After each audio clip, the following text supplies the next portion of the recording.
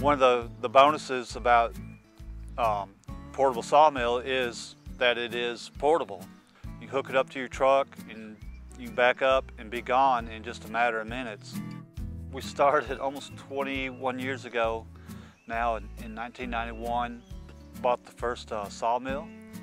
For the past 16 years I've been sawing for a big sawmill, kind of doing specialty sawing for them. Especially in the last several years, that turned into more of a production thing. So I have a pretty good understanding on what it takes to get the job done, whether it's one log or 100 logs. It's no problem. My sawmill, it's a Wood-Mizer sawmill. It's 51 horse diesel. It has computer set works where each board is going to be exactly the same. It's accurate, dependable. It makes a real good product.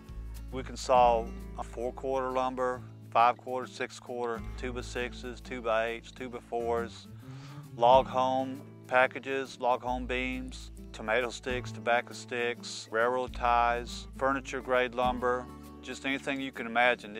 It's really to the customer's specifications. This is the way the basic process works. You're a landowner, you have a tree, you cut it down, call me, I'll come up, I can pull right up to it. The sawmill loader will come down, we'll roll the log on, it will self-load it up, we'll saw the log up, and you'll be able to stack your lumber, and I'll pack up and leave.